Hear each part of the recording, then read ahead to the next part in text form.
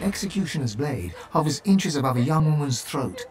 The nearby magister drones a prayer with all the passion of a silent monk's empty gaze. The divine does not absolve a traitor of his grace. You've tended not to the seed the seven have planted. Without faith, it cannot flourish.